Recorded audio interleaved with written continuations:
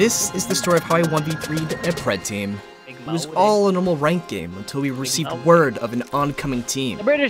Our team's wizard hits a scan, but only for it to be countered by a bloodhound. An arc behind this Pathfinder forces him towards me, splitting him from his team. But unfortunately, it's not enough because we trade knocks. But as we're trying to res, the Valkyrie missile swarms is denying us this pickup. They got res. Now the tables have turned. Instead of it being a fair 3v3, it's come down to a 3 versus 2 and not in our favor. And as I secure that last Valkyrie's 2 teammates, she secures both of mine. I try to hold her back in case she's trying to push me. I only have time to pick the shield since I can't risk her picking up her entire team.